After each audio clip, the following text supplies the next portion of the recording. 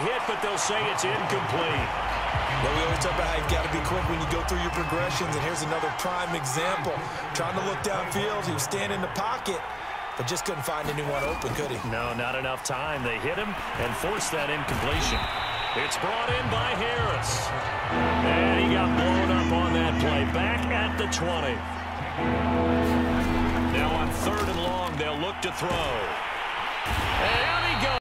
Well, from deep in the end zone, he's going to bring this out. And all deep in his own territory, he coughs up the football.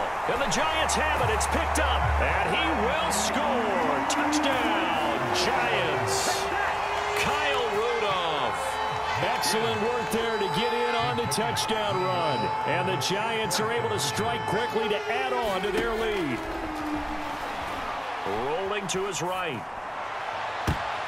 And this is going to be intercepted. Over the years of not screaming out, screen, screen, screen with my defensive training. They want to keep those pass rushers honest, and they did so there, and they wind up picking up positive yardage.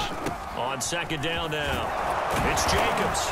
And he'll be brought down right on the edge of the goal line at about the 1-yard line. I hope we give enough respect to the big guys up front because they have been getting it done on this drive. The holes have been large, and they've been barreling. And he is in. Cooper from his end zone. And only able to get this to the 19, so probably should have opted for the touchback. The Giants offense at the line, ready to begin their next drive. And Charles, they've got the lead. Put your coaching hat on here now. What's the game plan for the second half?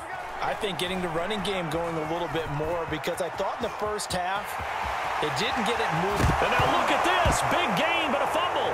And the Raiders get up. They'll come up 1st and 10 now from the 33. From the gun, it's Carr.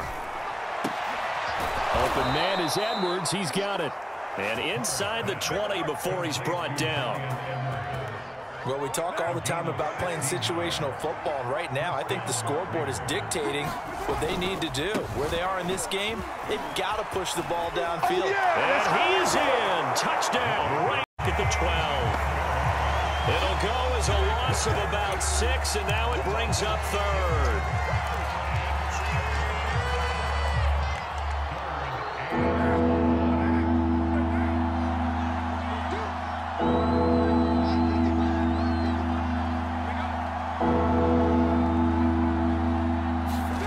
Now Carr.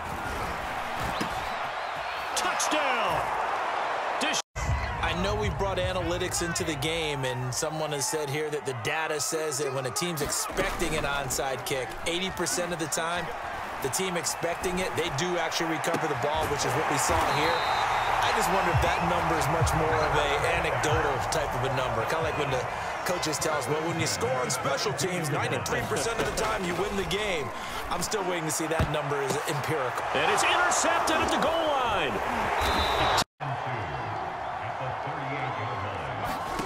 Throwing his Carr. He'll find his running back here, Richard.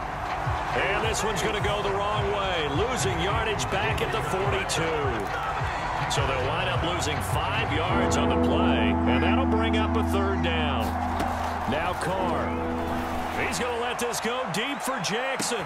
And he takes this one into the end zone. All of a sudden, here in the final minute, things get a little bit tighter.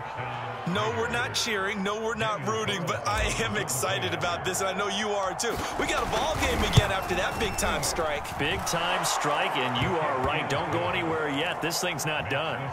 Extra point by Carlson, up and good. And now things get a bit more interesting here in this 4th quarter. Oh, it's loose, and the Raiders have it.